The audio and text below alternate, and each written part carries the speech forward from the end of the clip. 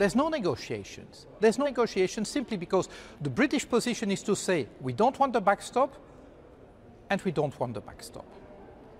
Counter-proposal? Nothing. So basically they say, come back with something that pleases us. That's not a negotiation, so they are not negotiating. So when he is saying that there are intense negotiations going on and that they're making progress, is that a lie? I think it's a lie.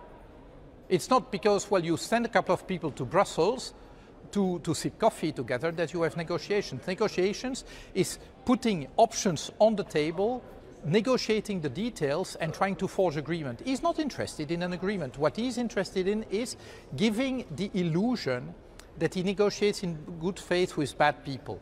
And that ultimately, if there's disorder, if there's disruption because of No Deal Brexit, well, you know, I tried, but these bloody Europeans can't really negotiate. When you look at the politics in London, are you filled with despair or hope at the moment?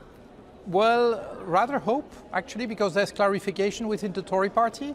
Now we know that this has become an English Nationalist party, a Brexit party, not really better than Farage's party. Is that the way you see it? Yeah, exactly. So there's a clarification. English Nationalist Party, they claim to be, well, to defend the United Kingdom in all its parts, etc. This is rubbish. They are not. They are English nationalists, and they want hard Brexit. They want a no-deal Brexit to happen.